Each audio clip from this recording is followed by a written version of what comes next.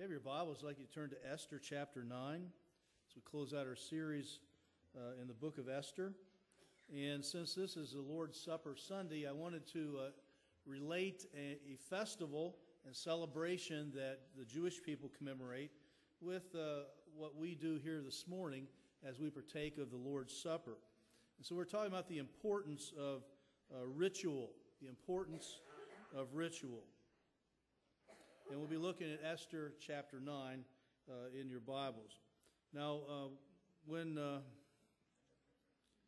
we lived in Ohio, our family had a ritual every year around Christmas time. Usually it was shortly after Thanksgiving because everybody was pushing me to make sure we did this family ritual.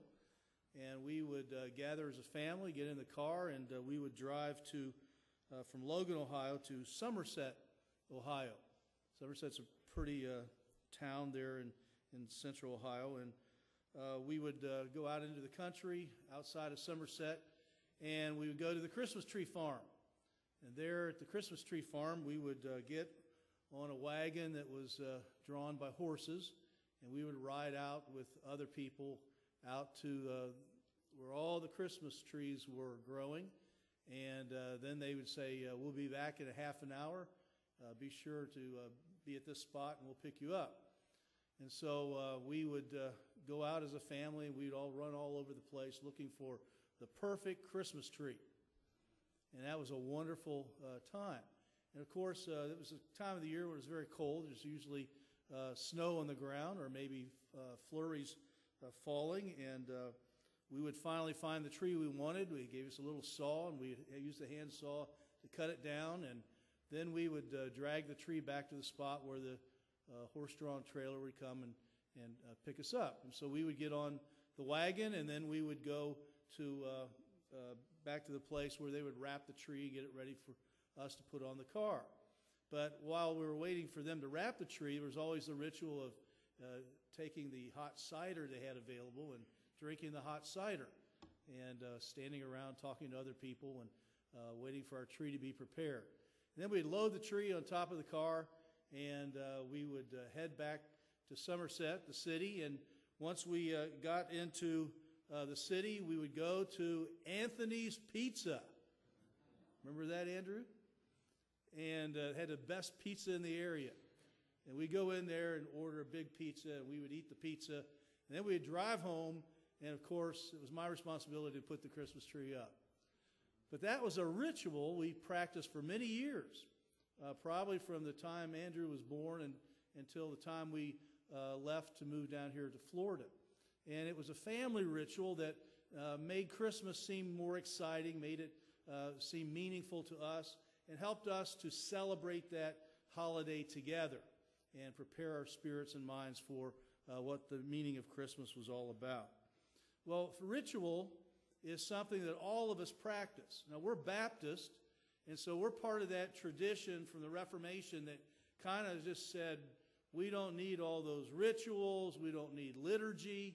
Matter of fact, the way this building is right now, with all the big bright open windows and so on, that is a result of the Reformation, because we did away with all the candles and all the incense, did away with all the statues, did away with all the ornate decorations and the high cathedral ceilings, and we did away with all that because we felt like that was Catholic and popish, and so we as Baptists don't want anything to do with that. We kind of prided ourselves in the idea that we don't need those rituals those Catholics practiced. Right? All right. Some of you still have that meaning, right? Yeah, we're not like the Catholics, are we? Well, maybe we have our own rituals. Let's see. Do we have rituals? Well, we start out the service with songs. And we sing, depending on the church, 3 or 4 songs, maybe a couple songs, and we have an opening prayer, and then we have maybe a greeting time, and then we have some more songs, and then comes a time where Scripture's read, and the pastor gets up and preaches, And then we have a what? An altar call invitation. And maybe before that we have an offering, or after that we have an offering, and then we close out the service. So we have a three-point system of worship that came out of the old revivalism of the 1800s. You didn't know that, did you? You should have known that, because I taught that several years ago, and you should have learned that. Okay? But we have our own rituals. We go through those things, but we don't call them rituals, because we do them. And you have rituals too, don't you? And how important are our church rituals?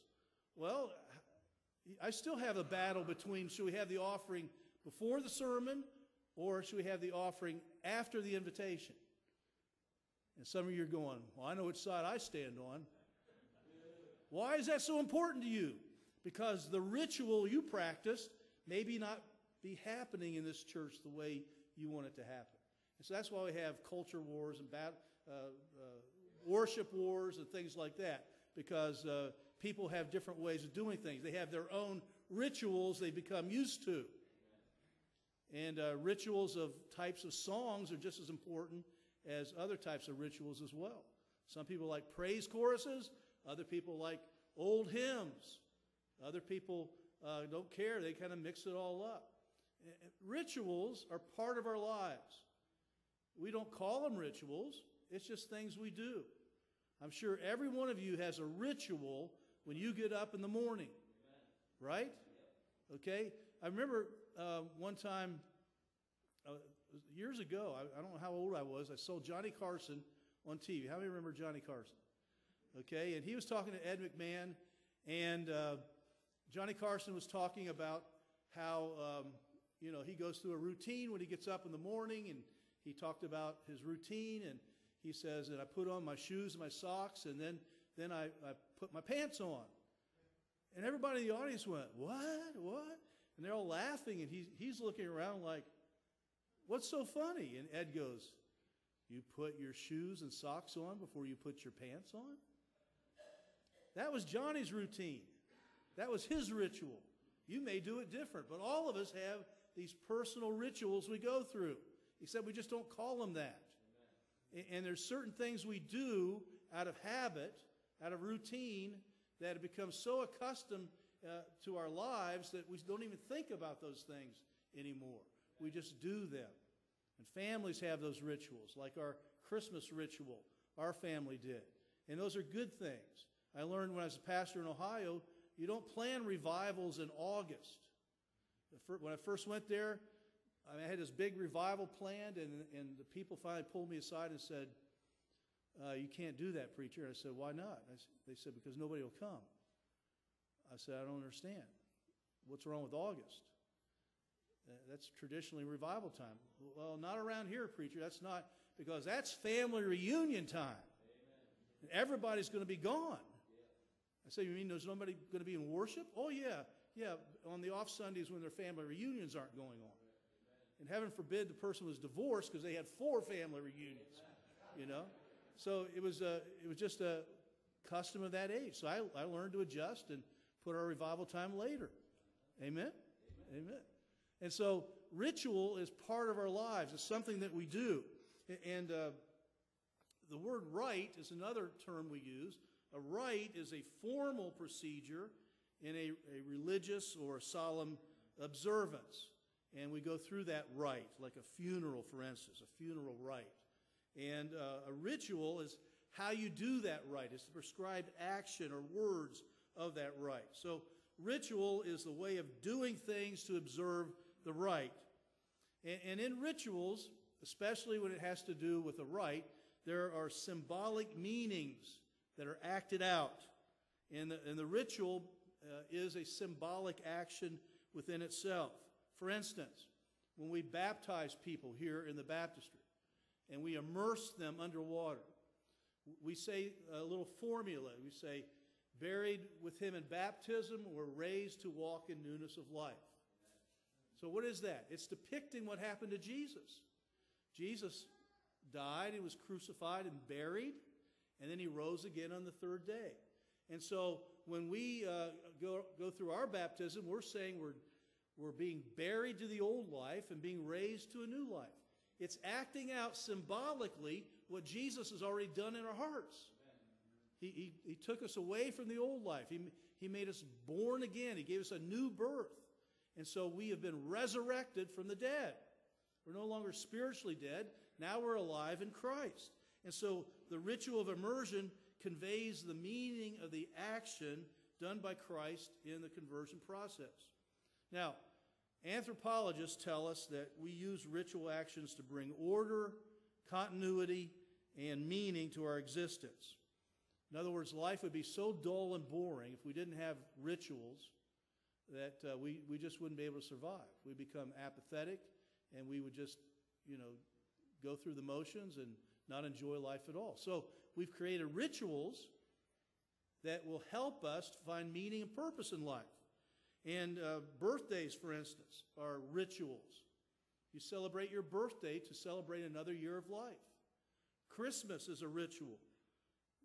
That's a celebration we as the Christian church celebrate. Sunday dinners can be a ritual. Some families all meet together on Sunday. They have a big meal as a family, and they sit around and talk all afternoon. Some of them sleep. Some of them go out and play basketball. They do it as a ritual. And weddings are rituals, aren't they? Holiday celebrations are rituals. Everybody knows when the holiday's coming, and they get prepared for that. Weddings especially are elaborate events because they signify and give significance to the love of the couple forming a new home. Why go through all that wedding process? Why not just go down to the justice of peace, get it over with, and go on with your life? Some people do that. Nothing wrong with that. Be very easy to do. But why do people have these big elaborate weddings? Because that's a significant statement about the love of the couple. And the wedding, the Christian wedding, brings God into the picture and lets us know that He has brought this couple together. He is going to sustain this couple in their wedding and marriage. And He's the one that will sustain their love over time.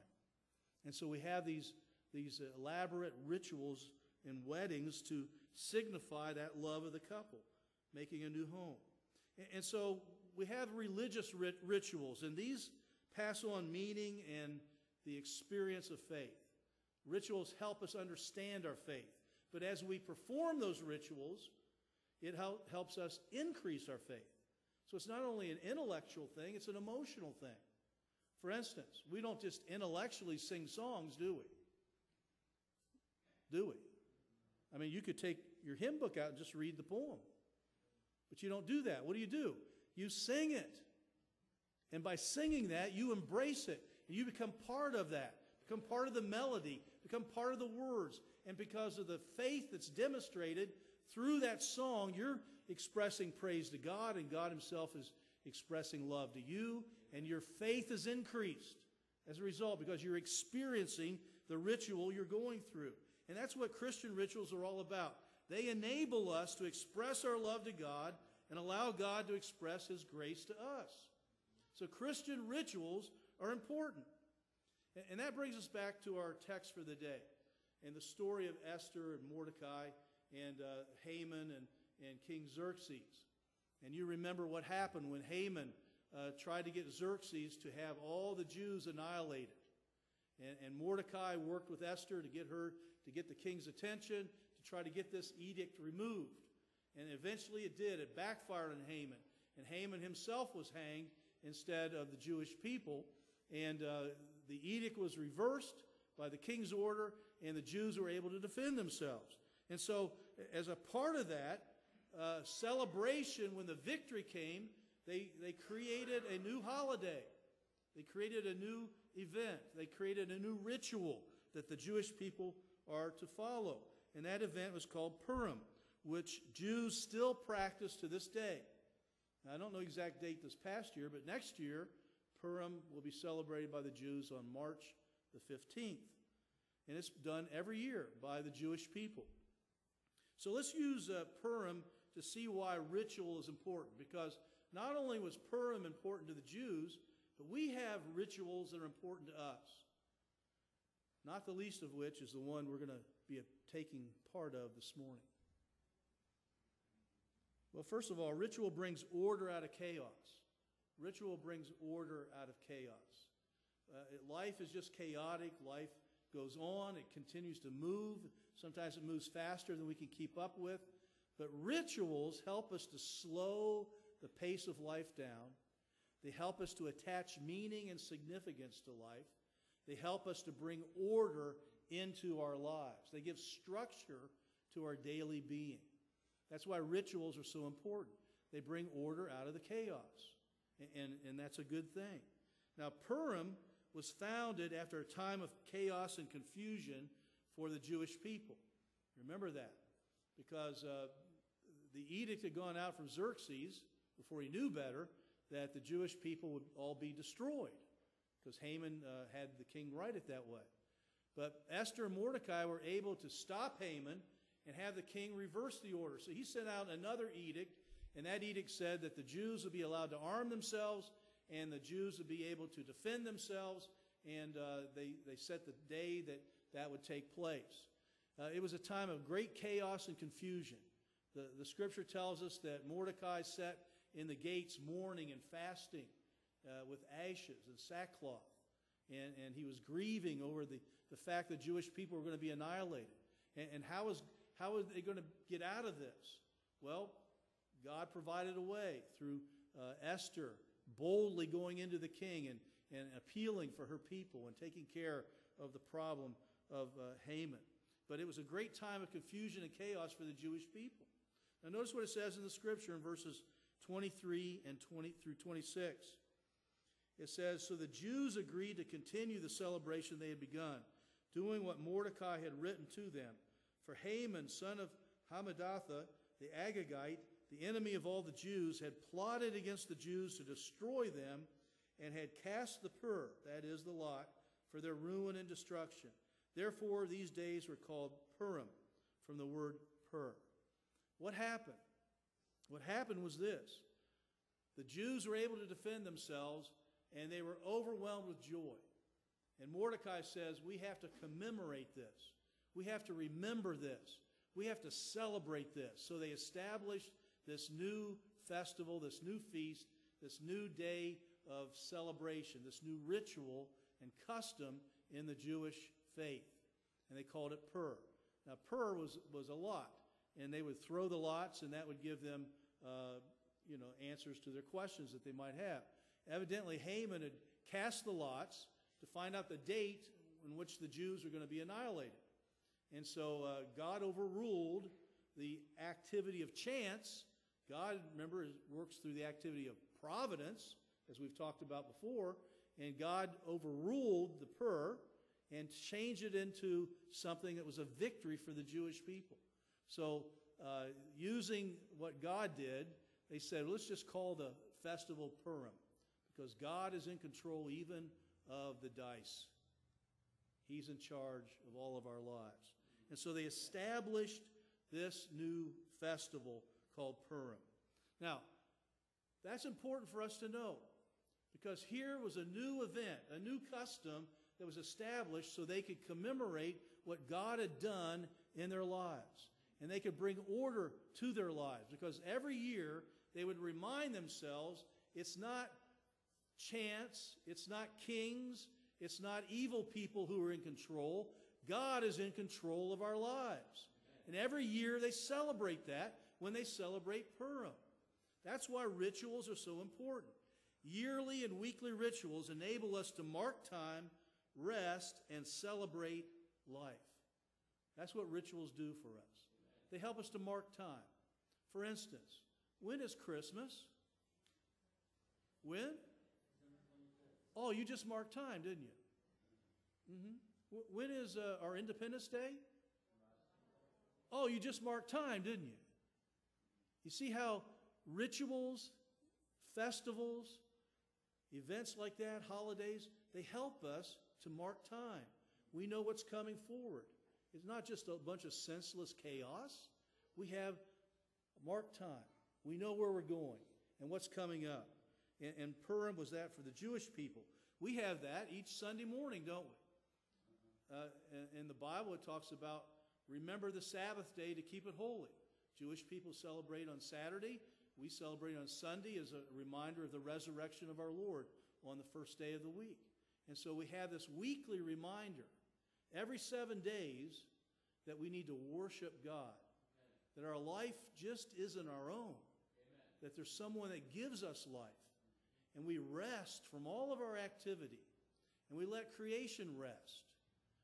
And we take time just to reflect on our lives, celebrate our family, celebrate our church and our worship companions, and celebrate the God who makes it all possible. That's an important ritual that we go through. It helps us to rest. It helps us to celebrate life. Did you know they've done all kinds of scientific studies now? And here's what they found. That people who worship and pray have fewer health problems. They have fewer divorces, and they live longer, and they have happier lives.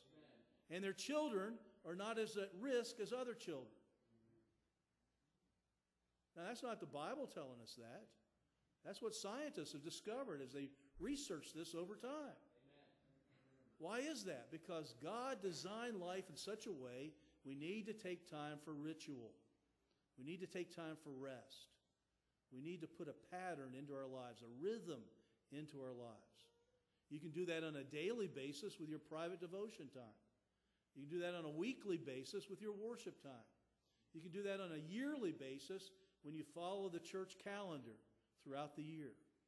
You see, God gives us a rhythm that we can fulfill our lives with and allow us to keep from the insanity of the world around us.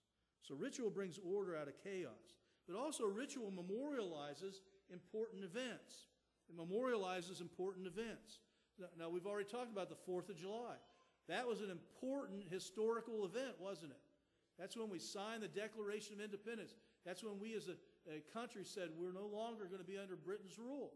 And so every year, on the 4th of July, we celebrate that. And we as a people remember that historical event. And we do it big. We celebrate big. This year, our family went over to St. Augustine. We sat out there on the lawn by the fort over there, and we watched the fireworks go off, and it was a wonderful fireworks display. And we weren't doing that just because of the fireworks. We were doing that as a commemoration of something that had happened years ago on the 4th of July, a celebration of our independence. And so rituals like that memorialize important events. Well, Purim forever marks the days of the Jews' deliverance. Purim marks the days of the Jews' deliverance. The Scripture tells us they took 2 days for different reasons, but the Jewish people still celebrate those 2 days when they talk about Purim. And they remind themselves that God had delivered them. It was a historical event, and it continues to this day. And those that say, well, this isn't true, the Bible just telling a story and all that, that's nonsensical, because why would people continue to celebrate something that has no basis in fact? Purim was the deliverance of God, and they celebrate that historical fact. Notice what it says here in the Scripture in verses 1 through 5. On the 13th day of the 12th month, the month of Adar, the edict commanded by the king was to be carried out. On this day, the enemies of the Jews had hoped to overpower them. But now the tables were turned, and the Jews got the upper hand over those who hated them. The Jews struck down all their enemies with the sword, killing and destroying them, and they did what they pleased to those who hated them. The Jews were able to defend themselves, they defeated their enemies, and they celebrated that through this festival of Purim. Sometimes what seems to be a terrible event suddenly becomes an event that we can celebrate and memorialize. Did you know that, this is an interesting story, there's a small town in Alabama, it's Enterprise, Alabama, and one year the farmers of the area were expecting a big bumper crop of cotton, and something happened. This little insect called the boll weevil came along, and he invaded and destroyed bumper crop and the economy of the entire town. But the farmers decided they weren't going to be defeated by the boll weevil. So instead, they decided to plant peanuts instead of cotton. And the result of that is that the idea caught on, and the whole economy of the area survived, and now they're the biggest peanut producing area in the country. And so something that had been such a horrible event in their lives now suddenly became a blessing from God, because they were able to stop raising cotton and raise peanuts and allow the economy to recover. Well, you know what they did? They're in Enterprise, Alabama. If you go there today, you come into town, you'll see this big monument. You know what the monument's of? The boll weevil. The boll weevil. Not because the boll weevil was a good thing, but because the boll weevil forced them into raising other crops that brought prosperity to their area. And so sometimes these events of chaos and confusion, sometimes these things that seem to be there for our harm suddenly turn around to be blessings for us. And we need to celebrate those. And that's exactly what these Jewish people did. The Purim, that object of chance that set a date in which they were going to be annihilated, suddenly God transformed that into a time of blessing and deliverance. And so they memorialized it through this festival of Purim. So we have other things that we memorialize, other rituals we perform that are religious-based. For instance, Passover. The Jewish people celebrate Passover. It marks their deliverance, their exodus from Egypt. We have Christmas. It marks the birth of Christ, doesn't it? We have the Lord's Supper, marking Christ's death and burial. And we have Easter, that marks Christ's death and resurrection. And so we make these rituals, these events, these feasts, these times of celebration, not because the event themselves might have been good, but because it helps us remember the blessings of God. That's why ritual is so important. It memorializes important events. But notice also that ritual unites a community together. It unites a community together. Now, Purim, as we said earlier, is a custom observed by the Jewish community every year around the world. They all celebrate this custom. Notice what it says in verses 27 through 28. The Jews took it on themselves to establish the custom that they and their descendants and all who join them should without fail observe these 2 days every year in the way prescribed at the appointed time. These days should be remembered and observed in every generation by every family, and in every province and in every city. And these days of Purim should never fail to be celebrated by the Jews, nor should the memory of these days die out among their descendants. Notice the importance of keeping Purim. It's important because it reminds them of God's deliverance, and it brings the entire community together. How do you explain? We talked about this last week. How do you explain the Jewish people? This group of people has been so persecuted down through the years. Even by Christians, they've been persecuted. How do you explain the holding of that community together? Well, God is a good answer.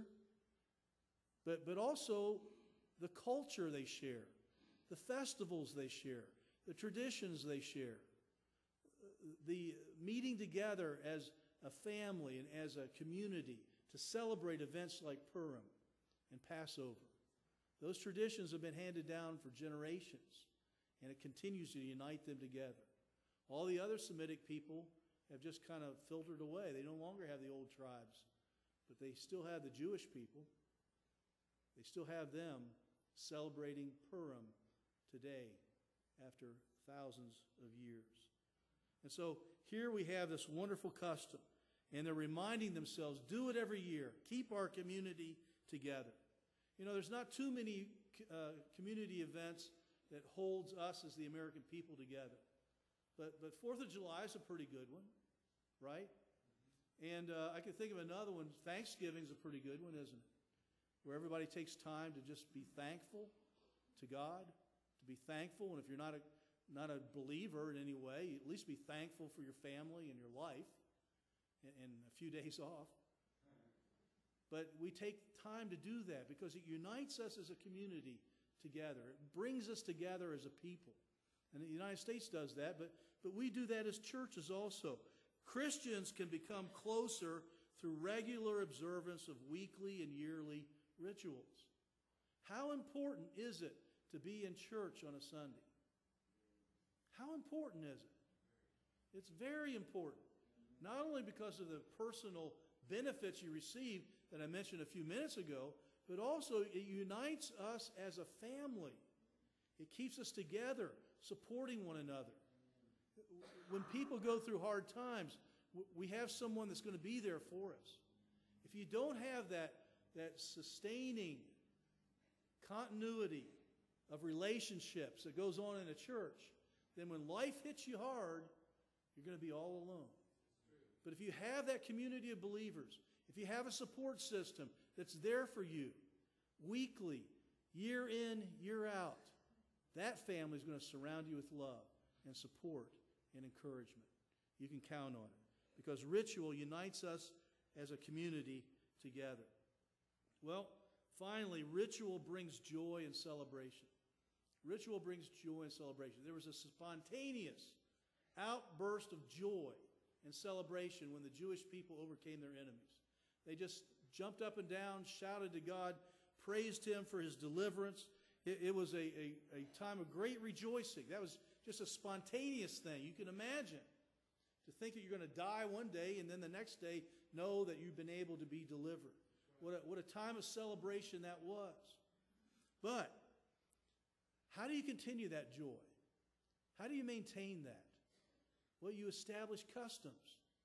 You establish rituals that help you to remember, that help you to continually celebrate the victory that God has brought your way. And so Purim is a designated time for the Jewish people to enjoy God's providential care and rejoice in their victories.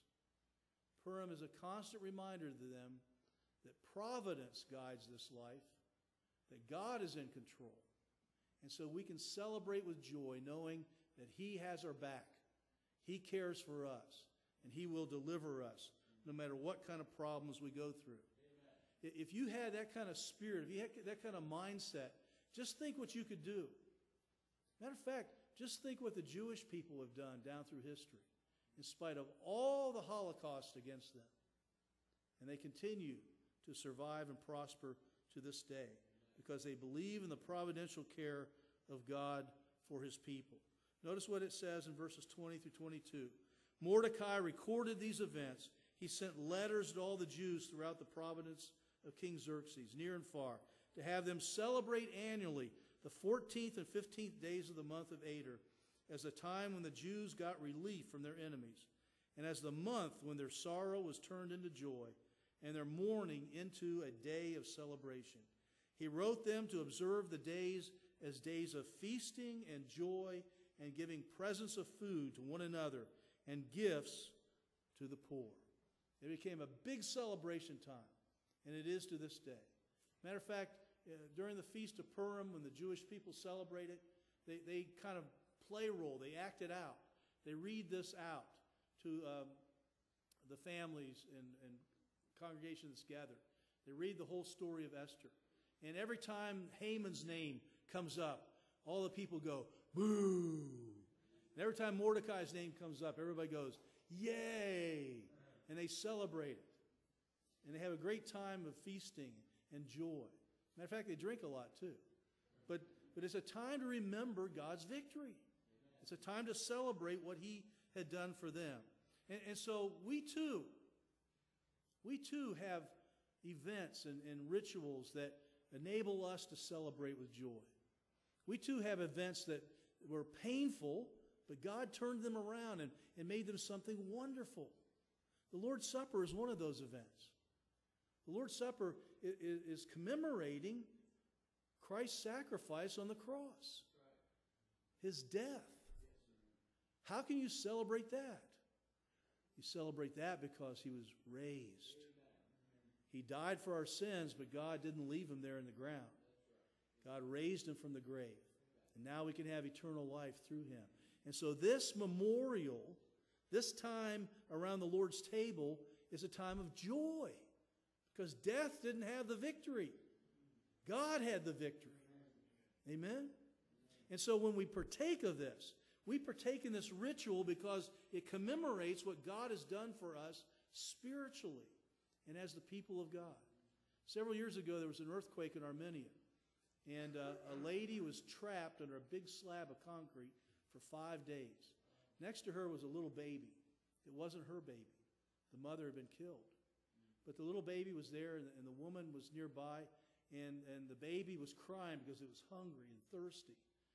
And so the woman who had been injured, she had a cut on her lip, she would pull the baby up to her, and that baby would gnaw on her lip. And that baby would suck that blood from her lip. And then after 5 days, the rescuers found them and pulled them out, and both the baby and the mother survived. That woman was literally the blood of life for that baby. She literally was the bread of life for that baby. That's what Jesus is for us. When we come and partake of the wine and the bread, what we're doing is partaking of that which sustains, partaking of what Christ has done for us on the cross. We're receiving his lifeblood. We're receiving the bread of life that gives us hope and purpose and meaning. We're receiving the sustenance that keeps us going as God's people. That's why we celebrate this, to remind ourselves. You see, Christians need a time to celebrate God's goodness and break from the mundane and routine cares of this world.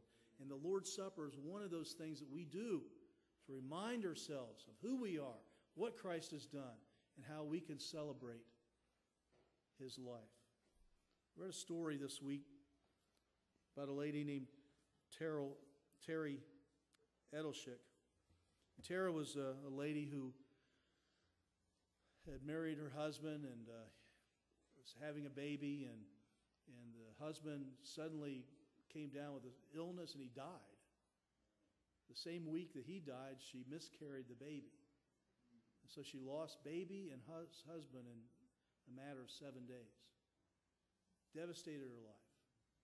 She had grown up with a Jewish father and a Lutheran mother. She didn't really go to church anywhere, didn't have much faith belief.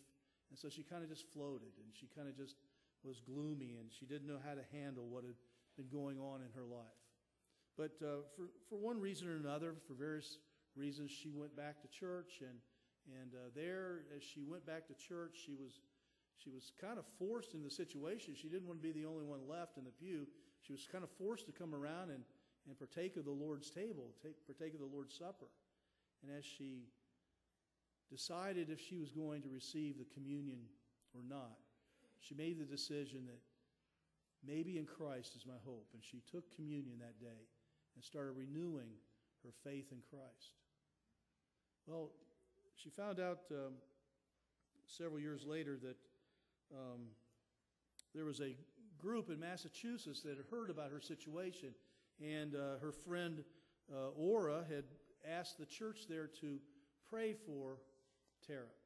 And so Ora shared that information, and so on a regular basis, the church there, especially one lady named Liz and another man named Jeff, would ask for prayer for Tara, help her during this difficult time. And that took place. Liz went on back to England. Then she was never heard from again. Ora invited her friend to come and move up there, and so Tara moved up there. In the meantime, she had married, and they had gone to Massachusetts, and her husband was working at Harvard. And so they began to develop their home. And one day, Ora was saying, my friend Liz that went back to England, she was asking about you. And I told her that you've gotten married and to a guy named Jeff, and you are doing well and you're recovering and having children now. And she was just overwhelmed. And she said, but Ora said, what was the guy she married? Well, his name was Jeff. Jeff so-and-so? Yeah. That's who. How did you know he married her? She married him. And Ora said, well, that's the Jeff that stood up in the church and asked for prayer for Tara. Well, I didn't know that. Well, as Tara was telling this story to her prayer group about 6 years later, suddenly 3 of the women in the group go, well, I was there. I was praying for you too. You're the one we were praying for? And so suddenly, Tara finds out that God had arranged things in such a way that the man she married and the 3 out of the 5 people in her Bible study prayer group were all praying for her, and she didn't even know them until years later. Isn't that an amazing thing? Here's what she says. She says, piecing it all together, I wept and wept, unable to imagine the grace of it all. In 1997, when I was an agnostic widow living in New Jersey, a group of Christians in Massachusetts had been praying for me. And while my own attempts to find a faith never adequately explained my conversion, this did. I had been prayed into the kingdom. Now, the important thing about that story is this. It's a marvelous story about how God works. But I want you to know something. What if nobody had been at church practicing the weekly worship? They would never know about Tara. What if nobody had prayed, practicing a Christian ritual? God would never have heard their prayers for Tara. What if Tara had never partaken of the Lord's Supper and been forced to participate? She would never come back to Christ. Here's my point. Rituals are life. Rituals provide us a way in which to communicate with God and a way in which He can show His grace to us. And so rituals open the door to experience God in fresh ways. This morning I invite you to partake in this ritual and experience God in a fresh, new way. Let's pray together. As we close this morning, Father, the invitation is open to come and receive the salvation that only you can give. We thank you, Lord Jesus. You shed your blood. You gave your life on that cross so we might know forgiveness of sin and eternal salvation. I pray, Father, if there's one here today that's never received Jesus as Lord and Savior, that this will be their time to say yes to Him. I pray for others here, Father, who are struggling and wondering about the overwhelming nature of life and wondering if they can make it through. I pray, Father, that they'll come back to the table and once again know that you not only know what's going on in their lives, but you gave your very lifeblood for them. And they can draw from you all the resources they need. So bless us now, Father, as we celebrate around your table. In Jesus' name, amen. We're going to stand together and sing our hymn of invitation. This is your opportunity to come and pray at the altar, prepare your hearts. Whatever God is saying to you this morning, as we stand and sing, you come. You come. Do what the Holy Spirit's speaking to you about.